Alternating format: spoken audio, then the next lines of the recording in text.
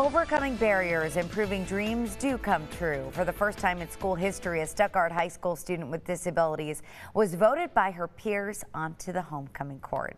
Tylisa Hampton is in studio tonight, and Tylisa, she's not even been crowned yet, and already she's a winner in the eyes of so many.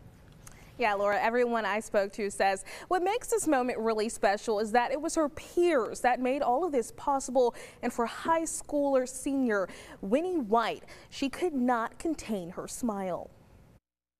Go, where, go. With a smile that lights up the room. Go, where, go. Meet Stuttgart High School senior Winnie White.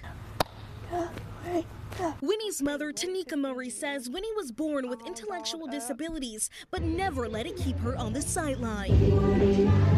After making the cheerleading team 3 years ago, school officials and White's family say she became the first student with disabilities to make homecoming court. Congratulations to the following girls. Winnie White. Winnie having what feeling? Happy. When Winnie's teacher, Bridget Neal, heard Winnie's name called, it was special. The moment of being recognized, to be included, to feel that we're no different. Murray's heart melted knowing it was Winnie's peers who voted for her daughter. You have changed my life, and I know you're going to change a lot of people's lives here. Neal says she cannot wait to see her during the parade. Are you excited to the coronation and to walk down the field? Dress.